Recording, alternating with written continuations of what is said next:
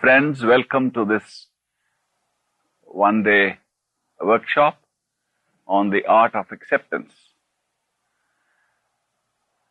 I might mention in the beginning, I don't choose these titles, but whoever chooses them does a good job. Because acceptance, I have always considered, is one of the greatest techniques available to a spiritual seeker to make progress on the spiritual path.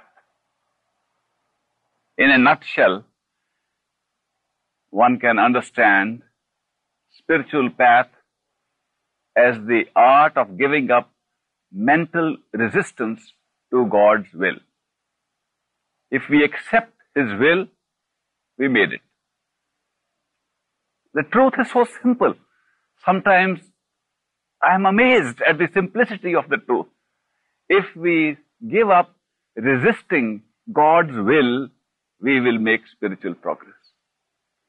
What it means is that we are not tackling any problem of His will, we are tackling problem of our resistance. And why do we resist? Because we have a strange kind of thinking mind, an ego, a haughtiness, a separation, an individualization that keeps us apart and wants to establish a separate identity from the single identity of a single universal consciousness that is laying out the whole play. We want to be separated from that. We are not actually separate. We never were. We never will be. The truth is that God is one and He alone exists. The rest is illusion. The truth is, if we experience consciousness, we are experiencing God because nothing else exists. The truth is that we are using a small mechanical device called the mind to separate ourselves, even temporarily, in illusion, from that universal consciousness. And this separateness, trying to have individual identity, trying to make that individual identity rich and wealthy, trying to grab things for itself. There are a lot of things God has given in universality. That's not enough for us. In resisting His will, we try to make those things our own. This is my thing. This is my car, my house, my bank account, my money. Who are you? Like that new character says, I am Bart Simpson. Who the hell are you? It typifies how we think. Mine, my name, my individuality, my personality. Who are you? To separate is what causes all our problems and even the spiritual urge to find the truth. So therefore, if we can accept His will and live in His will, we made it. But it is very difficult to accept because the same naughty mind that is trying to persuade us to make things our own, to say it is my car, my home, my things, the same naughty mind keeps on telling us, how can you accept? Are you not submitting yourself to mind control? And what is God's will? Who knows? When I think in a certain way, isn't that God's will? Isn't mind created by God? Aren't thoughts created by the same Creator? When some thought comes to me, doesn't the same God put that thought into me? Look at the kind of arguments you can evolve. And any number of arguments to sustain the power of the individualizing, separating mind, not the power of the single universal Creator who gives us His will and which we can easily accept. So this mind, knowing and seeing with its own eyes that people who thought this is mine, this is mine, this is mine, died, left. We don't see them anymore. They left this physical world. They never took anything with them. All their life they were trying to make things their own. They neither took those persons nor did they take the things that they thought they were making their own. They robbed people. They exploited people. They cheated people. They told lies to make things their own. They did everything wrong. They felt guilty. They carried a heavy weight of conscience in their head to make things their own. And when they died, nothing went with them. And here are we, still left to witness this. After seeing all this, we are still trying to make things our own and separate us from the general universal will. That's our problem. The art of acceptance. It implies a realization of the trickery of the mind and not to get bogged down by mind's games. How to handle the mind is the first part. Whoever has been able to handle the mind has been able to follow the art of acceptance. In fact, one of the Indian masters, Guru Nanak, he said, whoever has mastered the mind has mastered the whole world and the whole universe. Just to be able to master this. One of the Persian poets, he gave in simple Persian, I don't know if any one of you know Persian, that whoever can control the mind has performed the highest religious Hajj or the highest pilgrimage that can be performed. If you can control your mind, you made it. The whole idea of these statements is that the mind itself is creating the obstacle towards spiritual path and nothing else. There is no enemy we have outside of ourselves. We carry ourselves, our God, our friend, and our enemy inside us. The enemy being the mind. The mind that creates this separateness, this ego, and we have to tackle it. Today in this workshop, we'll try to explore what are the possible ways one can use to overcome the mind, and whether initiation by a perfect living master gives us a way out of this impasse. We'll go into that in a little while. The second part of the art of acceptance is to know what to accept. People have this problem. They say, it's all right, I am ready to accept, but I don't know what is His will. Isn't everything His will? When I want to do something separate from others, isn't that His will? Didn't He make me to be ambitious and strong and independent and do what I want to? Isn't that His will? How do we distinguish? Where do we draw the line? What is His will and what is our mind's will? Assuming there are two. A person who argues like that, first of all, confirms that there is more than one will. The real will of the creator, director of the whole show, which he can't change and is going on relentlessly, and his will, which seems to fight against it and wants to create the individualization. So in this physical show going on here, we can see there are two wills operating. And you might call it God's will on the one hand, and individual mind's will opposing or trying to be defiant about it on the other. How do we know whether a particular will is God's will or it's our individual mind's will? At this point, I must pause, lest some of you have this objection, because there's a common objection that even the mind's will must have been set up by the same creator. That is true. The mind's will has been set up by the same creator. So has the whole illusion been set up by the same creator. We are talking of the illusion that is going on now, in which we are placed, in which this workshop is taking place, and how to get out of it. We are not talking of the end reality. We are talking of the situation we are in. In this illusion, mind's will has taken a separate role, and we have to deal with it at this level. Later on, we might find that the whole program of our getting this information, of our fighting out this will, of our going back to the ultimate will, was part of that ultimate will. But that doesn't help us right now, because we do not know. We are not at the other end of the tunnel. When we reach the light at the other end, we'll have a different perception of what is going on. But at this end, we have to tackle in illusion the situation that there are two wills. God's will, which we should follow and accept, to follow the spiritual path, and the individual mental will, which our mind constantly urges us to go ahead with. How do we know what is God's will? Another mystic, Maulana Room, gave the answer, and I have quoted it before. He said, people come to me and ask me, how do you know what is God's will? And I get surprised. And I tell them, when He has given a spade in your hand, He has expressed His will. Dig. What more do you want?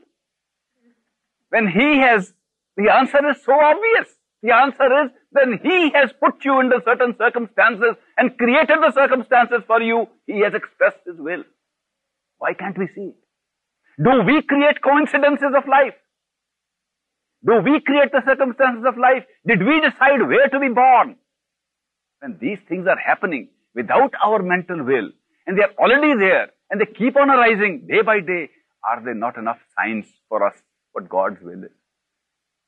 That is why a person who can live in the will of circumstances and the language that these circumstances and coincidences speak is living in God's will.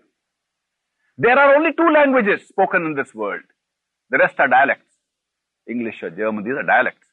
The human language consists of what we create out of our mind and what God is speaking through coincidence. Have you ever noticed the nature of coincidence? What is coincidence? Coincidence is happening, synchronized happening of two or more things in such a way they look strange to us because they defy the laws of probability. The whole world is running on the laws of probability and something happens which is improbable. And if it happens second time, third time, wow, there must be something going on. This is not natural. This is not normal. Why is this thing happening again and again? These laws of coincidence are in fact nothing but the language of God. And therefore, one who can watch out these coincidences is really getting closer to the will of the Creator. I have often asked this question and got a positive response that as a person becomes more intense on the spiritual path, seeks more, the number of coincidences in his life increases. May I put this question to you? Have any one of you experienced that since you came on the spiritual path, the number of these strange coincidences has increased? For those who has happened, please raise your hand.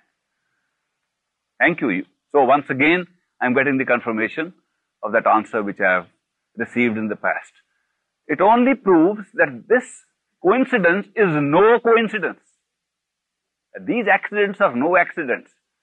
That the power that can create is the power that lays this up for us. Therefore, when we hear a voice of our thoughts telling us to do one thing, and coincidence tells us to do something else, to live in His will means to live by that coincidence. To be able to watch what the circumstances of life dictate and to defy the mind trying to go away from it is the art of acceptance.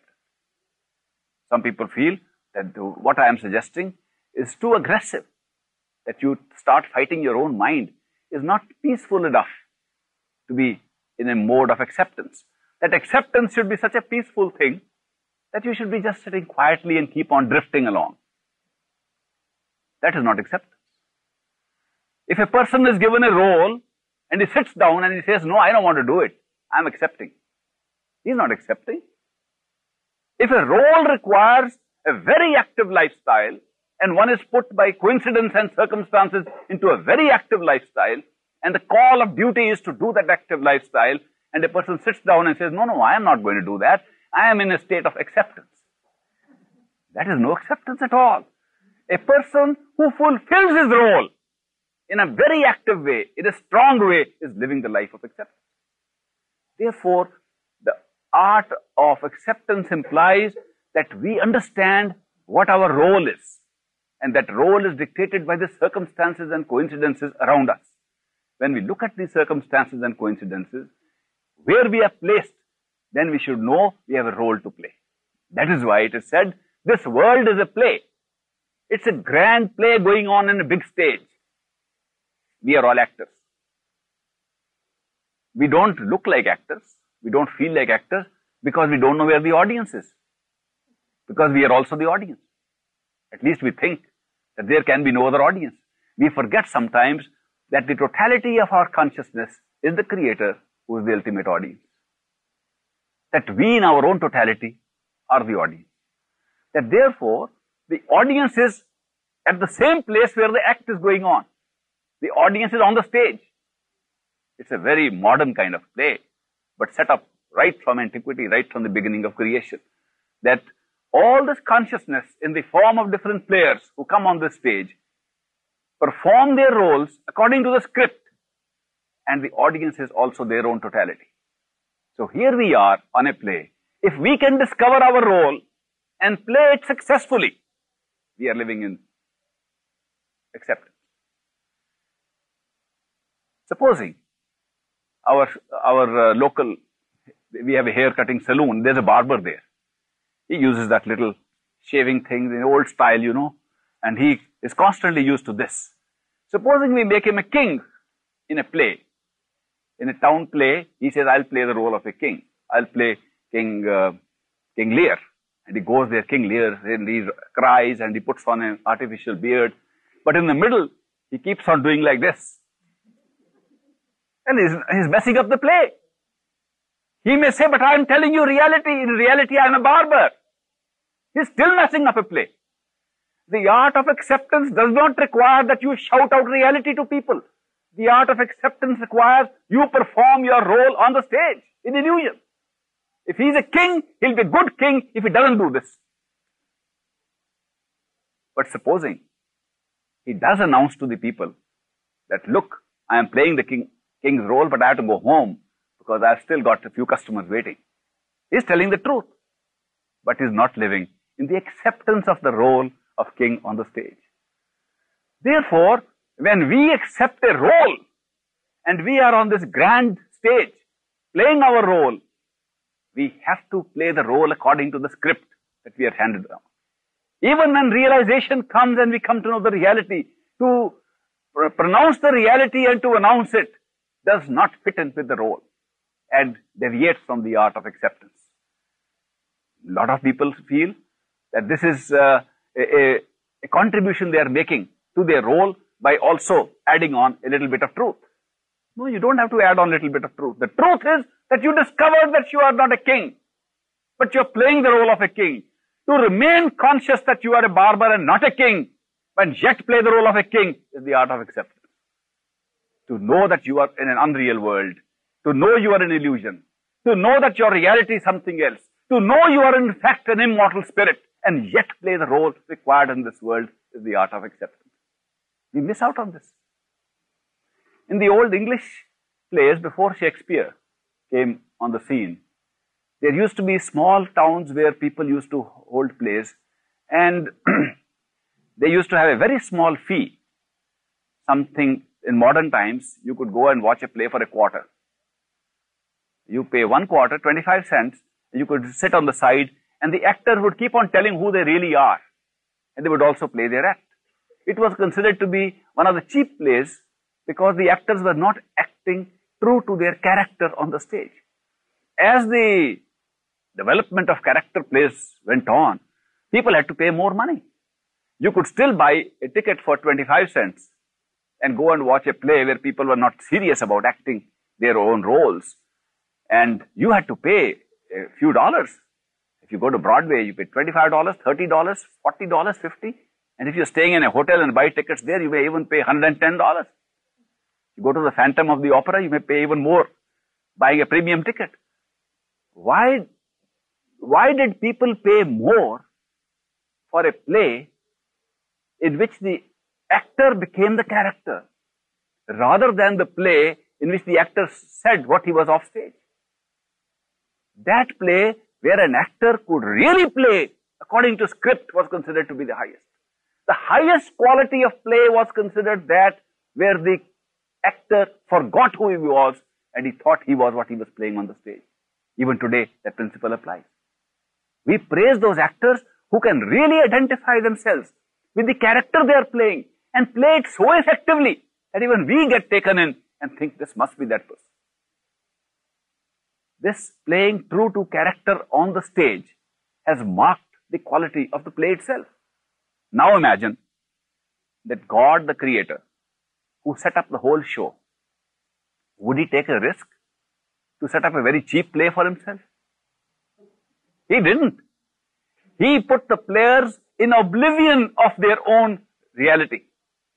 And we as actors on the stage have not only forgotten who we were, we are playing only the role that we have on the stage. We've forgotten that we are acting. We in fact think it is real. It's not even acting. So the audience is very pleased. And this is a very good play going on because we've forgotten who we are. In the midst of this act where we have forgotten who we are and are acting our play, there may be some who are awakened to the reality that this is an act going on.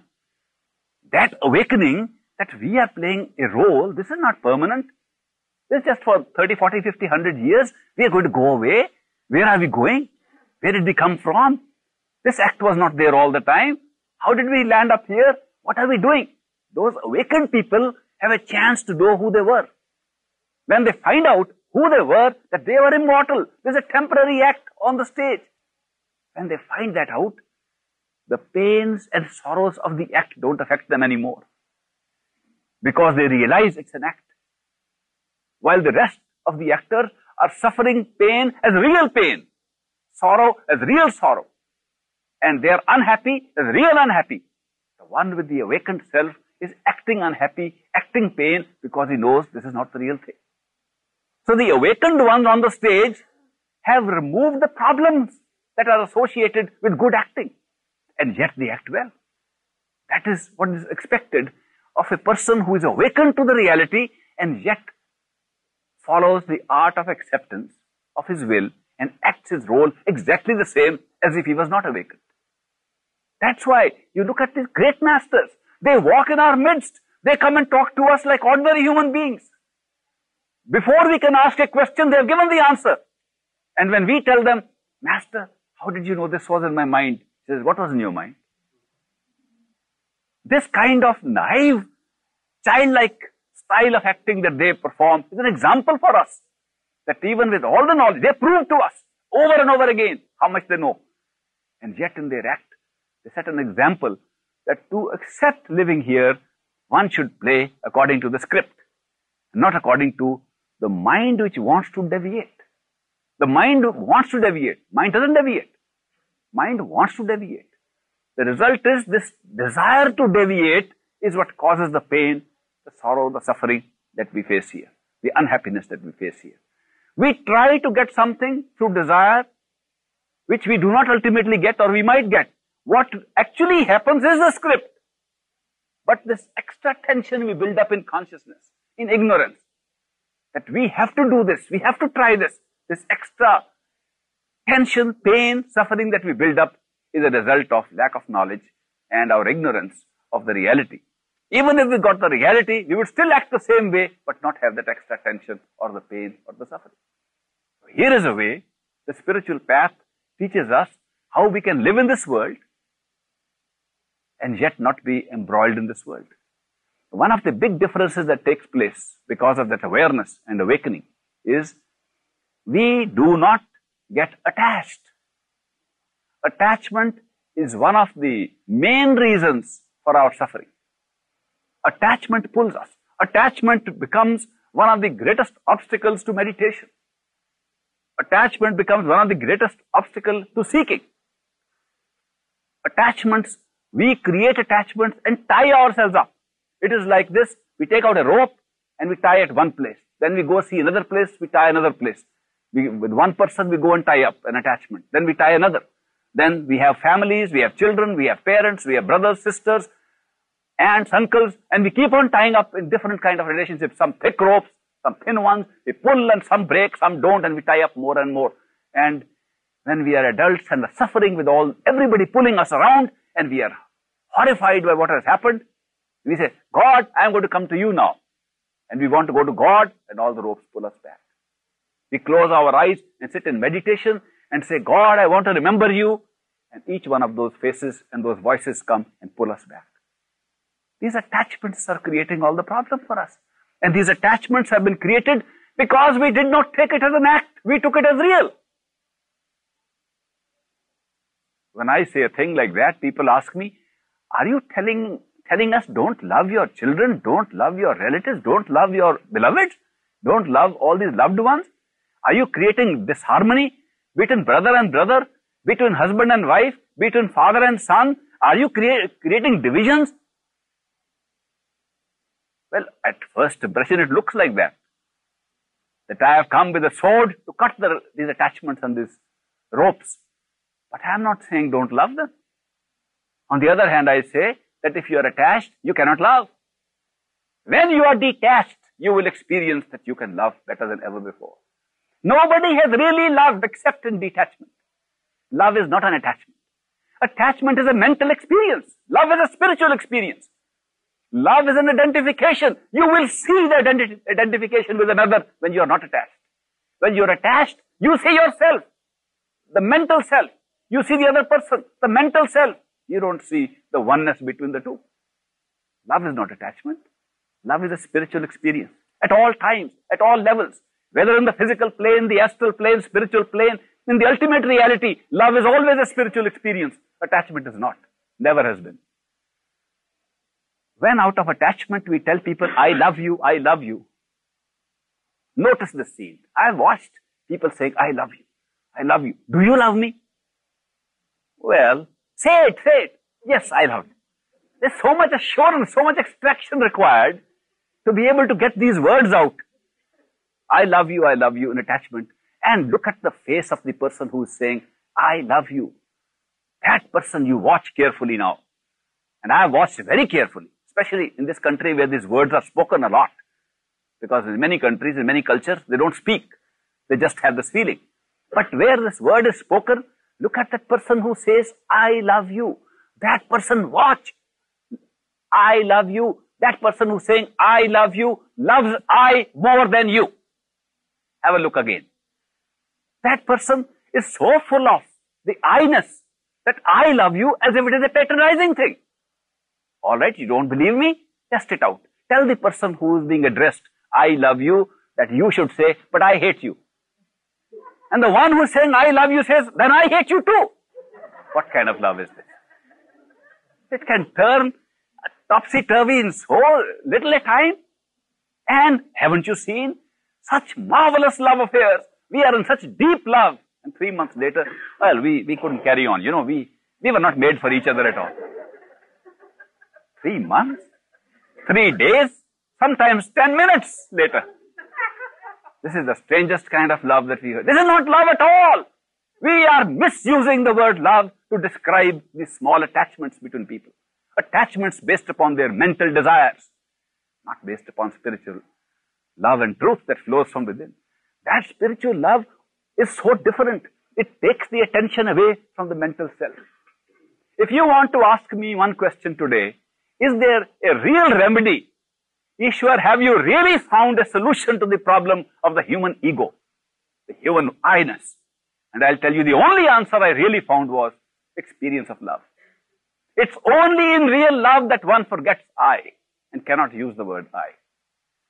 Of course, in the 60s when I first came to this country and told people that I love you is a mental exercise. It is not spiritual, because in spirituality, if you really love somebody, your attention is on you. You are. Of course, when I said that a person like that would only say you. Of course, I didn't know this would lead to a new industry. Now I can buy a cup. It's, instead of saying I love you, it says you. You can even buy posters now saying the same thing. But the point was not the words. Point was that a person in love is identifying with the beloved to an extent that one can forget one's own mental ego. It's only the experience of love, that identification with the beloved, where the beloved occupies your consciousness more than anything else, that can wipe out and take the I-ness out of you. Therefore, don't mix up the two things. Love is not the same thing as attachment. Attachments are created and cultivated by us. Attachments are a crude way of substitution for love. We have love in our hearts. It's locked in because we are out. We are so much outbound with our minds and thoughts, with our desires and senses. The sensory apparatus is taking us so much outside that the love remains bottled inside. We are all full of love. When that love radiates, everybody is affected. It's not one person who is affected. Everybody around the person with love is affected by love. But the bottled up love makes us look for a substitute. And the substitute we have found is attachment. And the attachment is a physical and emotional, mental and sensory equivalent of love. It's not a spiritual activity. So the attachment has a great weakness, that firstly it raises the ego, does not lower it. I did so much for you. What have you done for me lately? They always expect something. Expectations are built up to such an extent through this kind of attachment that a lot of people die out of expectations not being fulfilled. People are expecting all the time. Expectations are one of the principal causes of misery in this world. When you expect so much and it doesn't happen, you get disappointed. When you get disappointed, you get unhappy.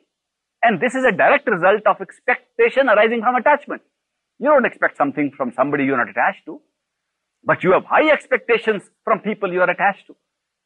See, I thought he was so close to me, such a great friend of mine. I could never imagine he or she would do this to me. Don't you hear this? It's commonplace. I hear every day people talking like this. This is expectation. When you expect so much, you are bound to be disappointed. Therefore, you are bound to be unhappy. Now, why are we creating a source of unhappiness for ourselves? Because we don't love, we are only attached. These attachments are creating all these obstacles in our way, and we are constantly using our mind to attach ourselves. Give up these attachments and try the other way. See, if you are not attached, can you still love that person? As a child of God, as a creation, as a player on the same stage. Look at the people as players on the same stage. Try it for 1 week. Tomorrow, say this week, I am going to see all the people as if they were actors on the same stage. I am also acting. I am going to smile and talk to them nicely and see if they are as bad as they were in the last week. Everybody will change. In the next week, every person you meet will change. Try it out. I have tried many times with a lot of friends. That in 1 week, you go out thinking everybody is acting. There's no real attachment and they're all one and you love them and look at them with the vision of love. How God created this big stage and put us in different roles. Look at them, talk to them like that. In 1 week, they're all your friends.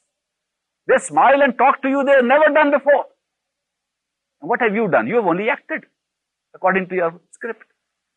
Are we not supposed to do that? Is that not knowledge? When we get knowledge and accept the script, accept the role, the whole world becomes different and we enjoy this life. You go to a large park to have some fun. People go to Florida, they go to different places there, Disney World and Epcot Center and different places, and they have fun. They have rides there, they stay in the hotels, they stay in I seen a hotel where you can stay and the train comes right into the hotel lobby. Anybody seen that? And you stay in that hotel and we have great fun there. Now, supposing we went to that place and stayed in that hotel and we had great fun, we would enjoy ourselves because we know next week we are going back. But supposing we forget and we start decorating the room in the hotel and plant our trees, this is forever. We are going to hold it forever. And all the people we meet there, we are going to take them with us forever, including Mickey Mouse. If we want to grab everything there and try to make it our own and get attached there, we'll never have the fun that we have in Disneyland. Do you realize that? That the fun is there because of our knowledge. We are there temporarily for fun. Do you know this world is the same park? And instead of having fun in this world, we are making a mess of our life by trying to make it a permanent place to live in. We are planning for hundreds of years. We are planning what we'll do and we'll build these trees and these our generations will see and we'll live forever and this is my home forever. And next day we can die. What is wrong with our attitude? We are trying to make a temporary abode into a permanent place, and having forgotten where our permanent place is, we are thinking that this is the permanent place, thereby denying to ourselves the little fun we can have while we are here temporarily. This is a great fun place for those who know this is not their permanent home. You travel by train. I used to like traveling by train coast to coast, Amtrak. And beautiful. Run to the lunchroom, dining car and eat something, very simple thing. They only have very few items. But looks like that's great feast one is having. Because the train, one day we know we get off of the train. If I start making that my permanent home, I'll never enjoy the ride. It's the same thing here. We are making a big mistake in trying to make this small, short, physical existence on this planet as a permanent home. The permanent home is not here. So if we can have some idea of the permanent home, which we can by going within at least tells us that this is not our permanent home, we can correct our attitude and make more use of our stay here than we are doing now. The art of acceptance would come more readily when we have real knowledge. The art of acceptance has to be practiced till we have real knowledge. Real knowledge comes when we go within and see which is our real home. Till that time, we have to practice the art of acceptance of His will by watching out for the coincidences and circumstances of life. Having said this, I want to ask at this time that this communication that we rely upon, that we talk with, is of course very limited. I have given so many lectures here and so many workshops I have conducted. Many of you have come before. And so many of you tell me afterwards that you gave the answers to our questions. Of course, I don't know what the questions are, naturally. And so many tell me that this was designed for a specific purpose, for a particular person. Well, I couldn't gather all the others as extras for one person. But that impression goes to some people. Why? Because the communication we rely upon on the spiritual path is not always the spoken communication. Some of you write letters to me. I receive them, I read them, I'm very happy. I feel like writing the answer there and then. And when I feel like writing the answer there and then, I can see that person receiving the answer. So I don't mail the letter. I want to be sure you do get the answer. How many of you actually, in real form, use telepathy to get some answers? Will you please raise your hand so I'm sure that the mail is working? Good, thank you. Thank you very much. What I am trying to see is to justify my not writing letters. But you have the answers. I know what you've written, I know what I have to say, and you know what I have to say. You may be in doubt. Sometimes you get the answer, and you may be in doubt. Is that the answer? Or am I making it up? Well, that's a very legitimate question. I'm getting an answer, but is my mind making it up? Or is it really an answer that I'm getting? Well, if you think out your answer, you're making it up. Simple, same thing which I was talking earlier. When you think out your answer, then you're making it up. If you're not thinking it out, it is an answer. If the answer is not in your mind at all, but is coming on a wall poster which you never expected to see on the way, it's not made up by you. If the answer is being told by Mr. X or Miss Y or Mrs. Z, somewhere you are going out of the way and you never expected to ask that question, and that answer is coming from there, you are not making it up. It is the answer. But if you are thinking, now I know, I want to get this permission to do it, and I know that this is very necessary, I don't want to do it without permission. Now, I should do it, yes, there. That's not the communication. That's not the answer. As I said, the soul within us, which thirsts for knowledge, which thirsts for love, and thirsts for realization, is always able to absorb the answers that come spiritually. The mind has to think out its answers. What comes by thinking, reject it.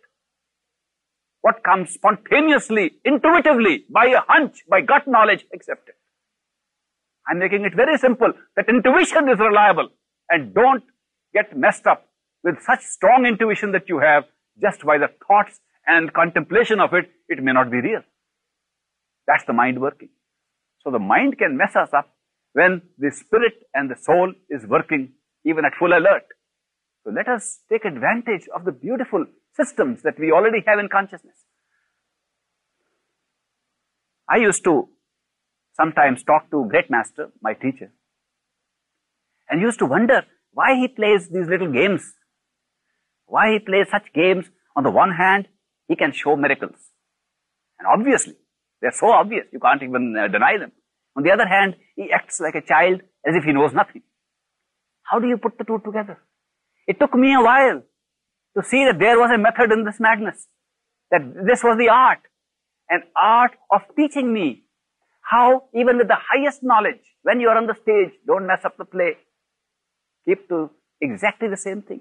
He used to say, spiritual wealth is so valuable. If you fly at night and see the lights inside when you close your eyes, and you can see the thoughts of any person in the world, and you can go wherever you like, and you have seen your own past lives, and you have seen the Akashic records of yourself and everybody else, pretend you know nothing. Absorb it, digest it, hold it within yourself. This is a personal spiritual wealth. It took me time to understand the value of this. That spiritual wealth is not to be dissipated in illusion. The realization that this is a stage, that this is an illusion, and we have come to play a role in it. How can this be consistent with distributing any knowledge of reality in the illusion and dissipating it, and then saying, oh, I was only sharing my truth. Sharing with whom? It took time to understand that as you proceed to the realization of truth, however gradual that might be, gradually you are trying to know what the truth is. The truth is not to be dissipated in illusion. It doesn't help. How does it help? If you get truth and you dissipate it in illusion, you're throwing it where it doesn't matter. How does it help anybody? But then how do you help? You find another person who is a seeker, who wants guidance, and you have something in you. How do you guide? Guide by answering the question as best as you know. If the person is a seeker, your answer will hit that person because you never decided to hit. Somebody who put the question in that person is giving the answer. You don't take the responsibility of trying to teach and persuade people. You give the answers as best as you can, but don't base them on sharing a personal spiritual experience that you are gathering within yourself. Digest your own experience first. Build up enough. When you have enough and it overflows, then share it. Here are we, the little cup, and we are waiting for something to drop. Waiting for the rain in a drought. Drought is there, cups are dry, we have nothing. Few drops fall. Wow, come on, I want to share with you. There they go. Let the cup fill up. When the cup fills up and overflows, let everybody share. When we have just a few drops of it, how can we start sharing? Therefore, when we have spiritual experiences, which are so unique, so convincing, so personal, that they happen to us, keep them inside. Hold them, build on them. Some people get it in a hurry because they are keen to get some proof. All of us are keen to get proof because we have led a mental life for so long that when we hear there is some truth, some spiritual reality which we can have access to us, we always want proof. Prove this to me. Let this happen in a certain way, then only I will be convinced. True, we need proof. We do get proof. After we get proof, then what do we do next? We should hold on to it. When I got initiated first, and I said, if this master is real, then he can prove it to me without my having to tell him anything. I got late for catching a train at the station. I said, if he's a real master, he'll delay the train.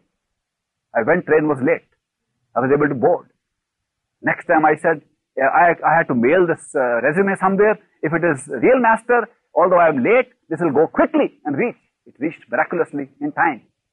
Third time I said, if he's a real master, he will know what I'm going to ask him today. I went straight away, he asked me that question. 10 times it happened. I said, this is great, I kept on. Then master stopped me. He says, what is your life? Just to seek proof? Haven't you had enough? Don't you think there's a next step after that? Or are you just going to play this game all your life? When you have got this proof, take the next step that you have to build on it. Go within. Get the real goodies that are waiting for you. Proof is to take the first step to know, is it worthwhile? If you found it worthwhile, go along. But to say, now I'm going to lead a life of seeking more proof, is to get into the trap of the mind once again. Therefore, I suggest to you that when these things happen, and you get the proof, hold on to it, build on to it, just by sharing with others, telling everybody this happened, doesn't make the thing happen again. And then we wonder what happened. We can't empty out our cup before it is filled. Fill the cup, let it overflow, then you share with people and you will lose nothing. Now I want you to join with me in exploring that space which we call the third eye center. And whoever has been able to explore the space has been able to live the life of acceptance, because that is where the Creator sits. The Creator sits inside us. We sit inside. We don't contact because our attention is all diverted outside. To be able to withdraw attention and sit where our Creator sits is the purpose of this workshop. I have given lectures, and people, some of them have liked lectures, some have not liked them, some think it is too radical, some think it is wonderful, it has just answered all our questions. Some have said this is what we were thinking right from childhood in our own life, and we didn't know somebody will come and say the same thing. All kinds of responses I see, but the truth is these lectures, to hear them, to be pleased by them, and to go home and forget them, don't serve any purpose. The purpose is only served when we act upon what we hear, when we practice what we learn. And I would be no good if I came here and started preaching to you something that I can't practice myself. Therefore, we must learn and practice, and not learn and just remember. Learn and practice. So this spiritual path is a very practical path. This path does not say in the next life you will get proof of what you are hearing. This path says you can have proof here and now. The truths that the masters have shared with us are verifiable right now. You don't have to wait. Whoever is ready to practice and go within can find the truth. And the masters have said boldly from housetops, our truth is not meant for some people. It's a universal truth. It is not created by man. It is created by one who created man, who created human being. And it is inside the human being naturally. It is as natural as anything else within the natural body. This truth is not prepared by somebody and given. Everybody is born with it. We are all entitled and qualified for it. All we have to do is to go within and see the truth. To be able to go within is, for a beginner, a difficult task because we are used to going out. What has to go within is our attention. In this world, we can manipulate nothing except our attention. We can change the direction of nothing but our attention. We are sitting in this hall. Whatever is there is already here. There's a painting in that corner. It's a nice painting. Very modern colors. There's another painting of trees. Both are trees, but different kinds. You see them on the two sides. If you don't pay attention to them, you don't see them. Did you see these paintings of trees when you came in? How many of you saw them? How many of you didn't see them? The nays have it. The point is that you didn't pay attention, so they didn't exist. What we can do in life is to focus our attention. When we put our attention there, we know it. When we don't put attention, we don't know it. The same thing is true of spiritual wealth inside us. When we don't put attention on it, we don't know it. Since we are giving our attention constantly through our senses and desires and attachments outside, we know nothing of what is inside. Therefore, what we are going to do now is to put attention there. How do we put attention there? It's easy to put attention on a painting on the wall because you can turn your head and look at it. But if you close your eyes, how will you put attention? Have you seen that painting on the wall now? Now all of you look at that painting on the wall. Have you seen it? Okay, now look this side. Now don't look that side. Now close your eyes. Can you still see the painting in the wall? Please raise your heads. Raise your hands, I mean. Sorry. Thank you. Please open your eyes. How did you all see the painting without turning your head? How did you see that painting when you did not turn your head? There was a majority seeing the painting, even much larger number than I said earlier. How were you able to see that painting without turning your head and without looking at it with your eyes? Do you know what you did? You recalled, you imagined, you put your attention on the imaginative part and it came back to you. Is that right? Same thing you can do for going within. If you don't know how to put your attention at the third eye center behind the eyes, you can imagine you are there. The same way. If you imagine you are there, your attention goes there. And the more you can imagine you are there and hold yourself there, your attention concentrates there, and if you are there, you see what is there. So the initial step is very simple.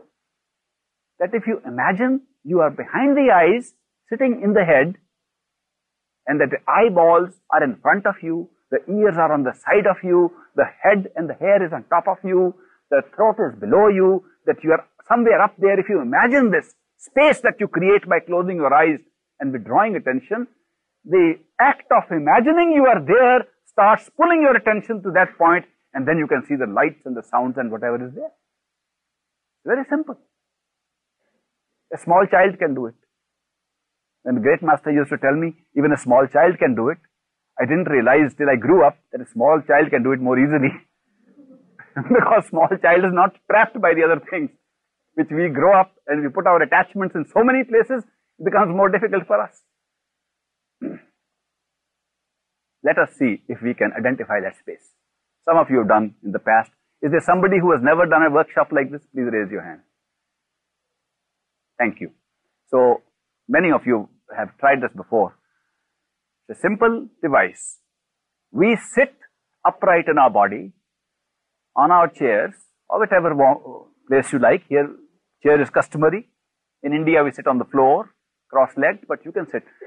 Let me tell you in the beginning about the posture requirements that people have sometimes in yogic exercises and yoga considered that the physical posture is of utmost importance. So much so that they have converted this yoga, which means union, oneness with the Creator, oneness with truth. They have translated this word yoga into a way of exercising. But that's not it. The posture in yoga is important for two reasons. One, you should be able to sit in a position you don't go to sleep. Two, you should be sit in a position where you don't feel uncomfortable. Now, these are contrary things. If you become very comfortable in your posture, you go to sleep. If you are very uncomfortable, you cannot concentrate because the discomfort draws your attention. How to find a via media where you are uncomfortable enough not to sleep and comfortable enough not to distract your attention from the third eye center, that's the posture required. If you knew the principle on which these postures were made, you could find your own natural posture. But presently, for the time being, it is sufficient for this workshop that you sit upright, not too tight, not creating aches and pains anywhere, but not slumped in a way that you go to sleep. And sitting in that position, close your eyes, and after closing your eyes, realize and be aware that this head is placed on top of your body, that in the head you are thinking, you are conscious, and you are a being. And where are you? Try to figure out where you are. And if you cannot figure out where you are, then you imagine you are behind the eyes. If you can figure out where you are, you will automatically come there. But if you cannot figure out by your own introspection where you are, then you imagine you are behind the eyes. Stay in the center of the eyes. In order to make this exercise more realistic, you can take a chair there with you if you like. If you want to imagine you have a chair with you, then place the chair on a floor at the same level as the eyes. Don't take it down. If you take it down, it will break into a sleep session and not into a meditation session. So to make it a meditation session, you must stay at the eye level. Now close your eyes, build the platform, strong platform behind the eyes, place a chair, sit on it, and do nothing but contemplate where are you? How are you related to the rest of this body and the ears and the eyes and the head and the throat? Where are you located in relation to the body? Contemplate on it for a few minutes. 1, 2, 3, 4, 5. Open your eyes. Look this side. Open your eyes. How many of you were able to easily locate the space which we call the third eye center behind the eyes, where we naturally in wakeful state operate as conscious beings? Please raise your hand. Thank you. How many of you had difficulty in finding out where you are? Thank you.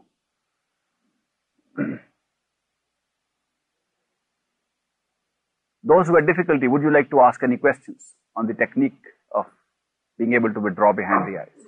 Did you have any problem? Yes?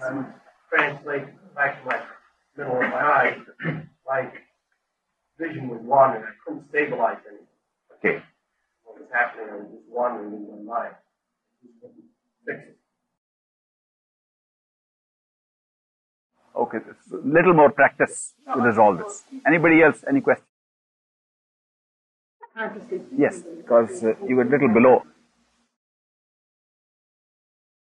You got a little below. Any other question? We'll do it again so we get the results.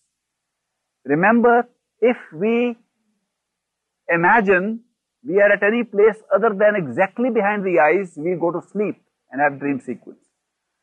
So this eye level is the level of wakefulness. When we feel we are behind the eyes, when we imagine we are behind the eyes, we are awake. You shut your eyes now while I'm talking. You see where you are, right behind the eyes. You can feel you are still seeing right from behind the eyes. But if when you are sleepy, then you feel the nose comes in front of you and your level shifts. So to keep up there in this exercise, the tendency of sleep is so strong that in spite of our best efforts, many of us will go to sleep. If I go to sleep, wake me up. This tendency is so strong that we have to imagine a device against it. Now the device which I suggest is make a very strong floor now. Put some iron sheets on it, some real concrete. Imagine there's a very strong thump on it with an imaginative feet. Before starting the exercise, thump on it with the feet and make sure it is strong and you won't go to sleep. The second thing is that the thoughts will take us away. Random thoughts keep on coming because our mind is used to thinking all the time, 24 hours, day and night. So that practice of the mind to think all the time of one thing or the other won't go. It has never gone. In this exercise, the mind will keep on thinking. Oh, all you can do is to start thinking about what's going on here. When you start thinking about that, for the time that you can think of what's here, where are you? Is the floor there? Am I sitting in the center? Is this the center? When you put these questions and train the mind to think of that, the mind begins to concentrate here temporarily. It will still pull, other thoughts will come, but you can bring it back over here. You will also find that we constantly remain conscious of this body. Although we are doing an exercise trying to find out where we are, the thought continues to press on. We are sitting on a chair. We are just trying to imagine something behind the eyes, but actually we are on the chair. Supposing I were to say to you, where are you sitting in this room? You would be able to locate yourself exactly where you're sitting on the chair. Then you can see the walls there. You can see there are the walls, there's the ceiling, there's the floor, and I'm sitting in the middle. You have to imagine that this house, the body as a mansion, as a house, is where we are sitting. You should be able to see the walls of this house. There's one wall, there's another, there's the top, there's the floor. Imagination should take you not to a feeling that you are sitting in the same workshop hall and having an experience here. It should give you a feeling you have now moved from this room onto this room. This is the real lab, the real house of God, the real temple, the real church. This is what we have always known was the church. We never went in. So when you go in, remember to see at least what the walls look like. So don't merely sit there, look around. See, do you see it's a strange human-shaped house. But so what? It is strange, but it is natural. We didn't make it. The architect was somebody else. Must be a good architect, you will find out later on. And you will see that this body is our home.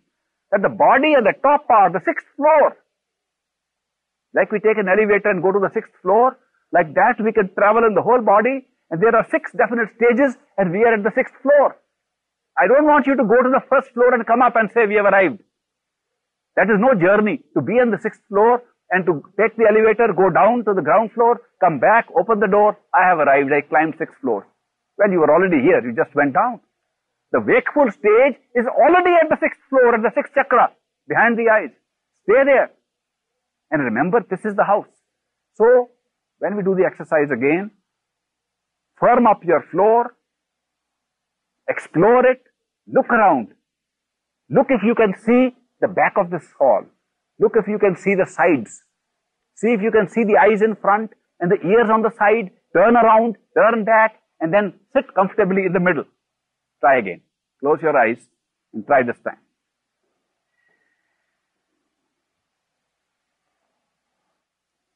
1, 2, 3, 4, 5. Open your eyes. Look this side. Was it better this time? Those who felt it was better, please raise your hands. Those who felt it was better. Thank you.